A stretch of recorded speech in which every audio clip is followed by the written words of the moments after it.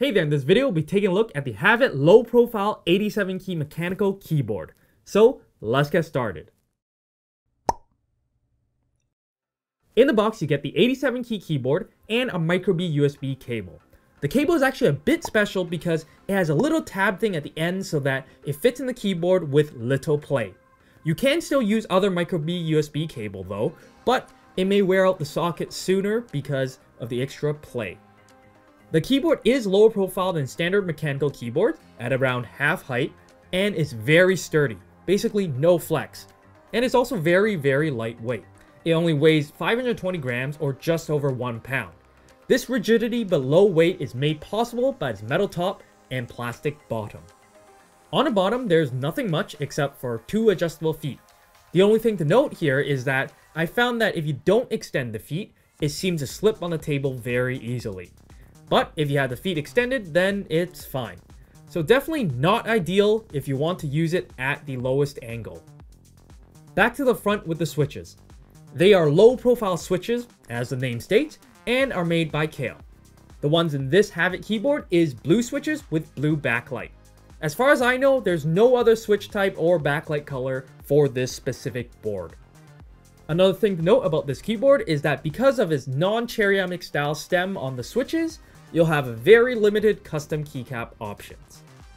Now, while you don't have much custom keycap options, you do have a bunch of function customization, and this is done through its software.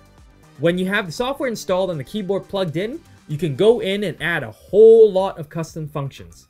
This ranges from key presses to macros to media controls to launching specific apps. You can pretty much program it to do almost anything.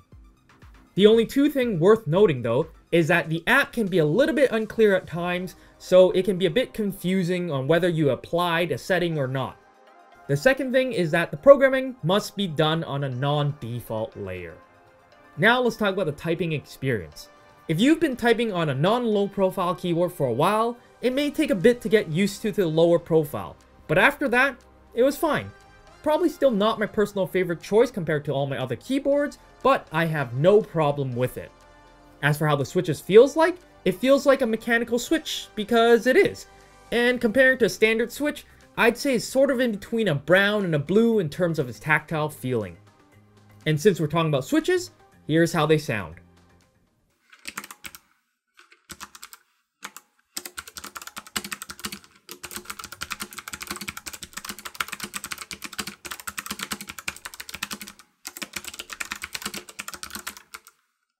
Now, there's one more thing I want to bring up before I move on to the price and conclusion, and that is that it has no volume or media control on its default layer.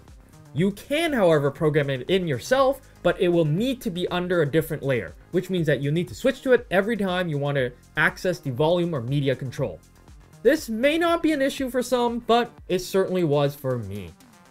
And with that, let's talk about the price and conclusion. The Havit Low Profile 87 key Mechanical Keyboard is listed at about $60 US and 80 Canadian on Amazon.com and .ca respectively. I think for that price, it's not bad at all. Even though it has a few minor drawbacks, I still think that the overall typing experience is pretty good.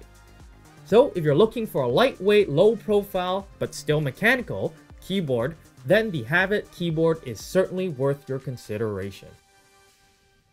If you liked the video, consider leaving a thumbs up. If you want more, consider subscribing if you haven't. And if you have anything else to say, leave in the comments below. And I'll see you guys in the next video.